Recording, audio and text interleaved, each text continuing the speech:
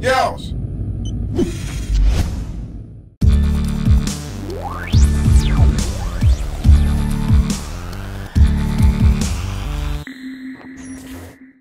Hey, what's going on, guys? My name's Sam Wiki. This is a 127-second free-for-all KEM Strike gameplay on Strikezone with the Bizon. At this point, I believe it's the second fastest free-for-all KEM Strike on YouTube. The fastest is only 8 seconds faster than this gameplay, but it doesn't really matter. I mean, someone will probably beat a 119-second free-for-all KEM Strike since this game is so new still. But regardless, this is a pretty sweet game, and it gets pretty hectic.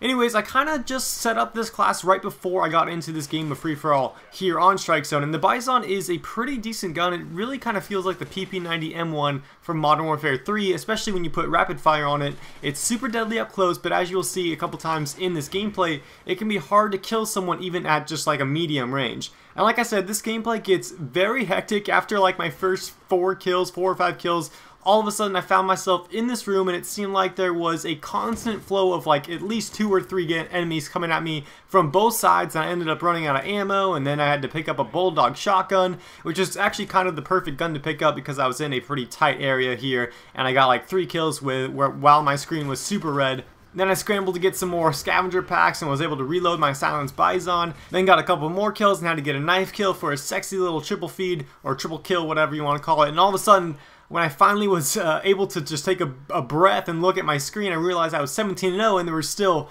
8.5 minutes left in the game, so I knew I was going to have a really fast KEM Strike if I could finish off the streak. And having Deadeye on this class setup really helped out, especially with rapid fire, because I shoot like 10 bullets in a second and a half, and half of those bullets have an extra 40% more damage with the full effects of Deadeye. So I knew at this point I just had to play it safe, not get into any kind of a long-range gunfight that I can't win, or be sprinting around corners or anything like that, and I would probably be earning the KEM Strike.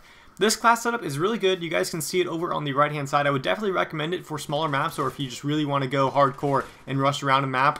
But really the only thing that I would change is put Scavenger as my first specialist perk, since with rapid fire especially, you're going to be using a lot of ammo, and unfortunately I wasn't able to call in my KEM Strike right when I earned it in this gameplay because someone had I think a ground jammer is what it's called, or something, whatever the EMP thing is in this game, and it's just kind of stupid that I couldn't call in a KEM Strike because someone had that in free-for-all. But I ended up getting another couple kills before then calling in my KEM Strike, and unfortunately I died with like a second left before the KEM Strike dropped and ended the game, so I probably should have had the flawless there.